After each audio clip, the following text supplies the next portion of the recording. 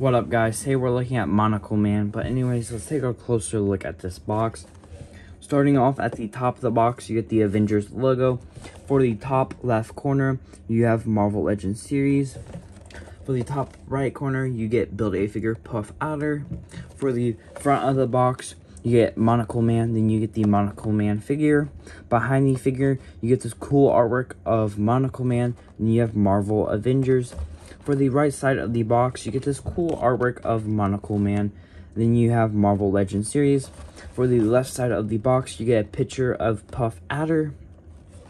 For number 1 is Monocle Man. Number 2, Baron Von Stryker. For number 3, Yelena Belova, I think that's how you say it. For number 4, Marvel's Wonder Man. For number 5, Marvel's Orb. For number 6, Ultimate Captain America. For the back of the box, you get another picture of the Monocle Man figure. Then you get his accessories, and he comes with Puff Adder's right leg. For the top right corner, you have Monocle Man. Then for the top left corner, you have Marvel Legends series. But now let's crack this thing open. For Monocle Man's accessories, he comes with an alternate set of fisted hands. Then he comes with these things.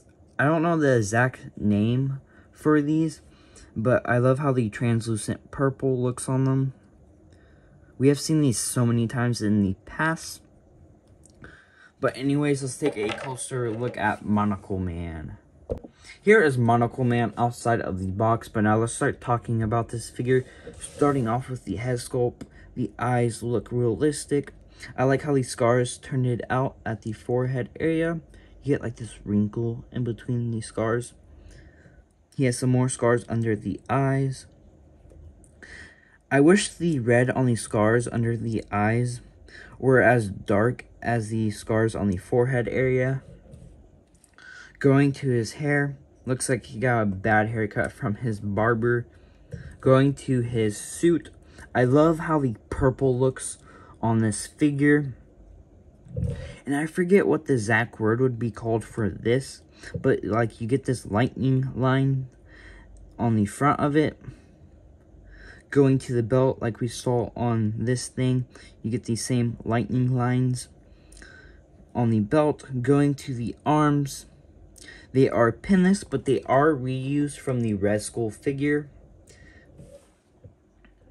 There's a lot of wrinkles on the arm. There's some wrinkles at the stomach area and side area, or rib area. And I like how they added a split on this, so his legs can go all the way out. Going to the legs, there's some more wrinkles on them. Going to the boots, you get some more wrinkles at the ankle area. For the bottom of his feet, he does have peg holes, and that is it for looking at Monocle Man. For Monocle Man's articulation, he looks that far up, looks that far down. He has a decent amount of head tilt. His head does a 360. The shoulder joint on my figure is stiff, so they won't be able to go all the way out. On my figure, they go that far out. They do go further out, but the shoulder joint is stiff on my figure. He has bicep swivel. The hands go that far out. They go that far in. He has swivel on the hands. For the elbows, they are double jointed.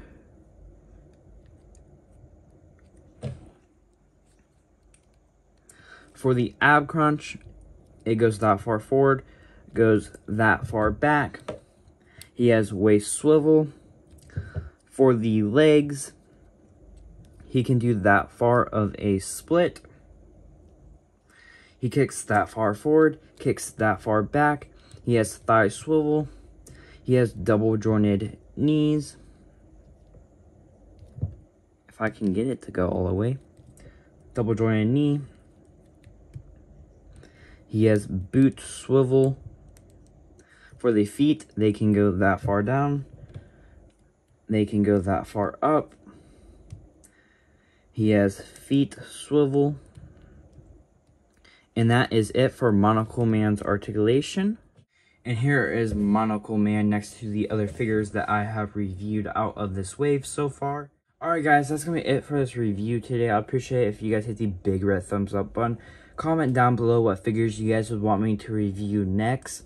And comment down below, what do you guys think about this Monocle Man figure? Do you guys think it is a good figure? Let me know down in the comment section down below. But stay tuned for the next review.